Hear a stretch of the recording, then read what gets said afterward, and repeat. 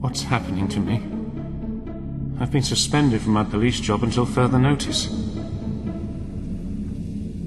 The doctor told me I've suffered a nervous breakdown. They told me I woke up everyone in my apartment building 3 nights ago with my screaming. I don't remember that happening. What's wrong with me?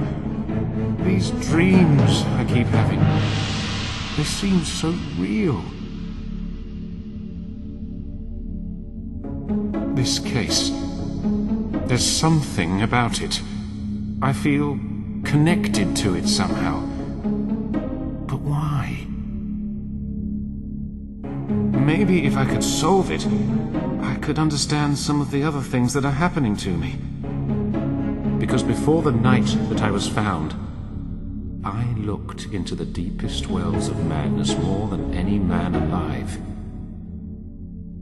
Yes, I am definitely mad. I must be. Because everything I have seen through the eyes of insanity's omnipresent soul.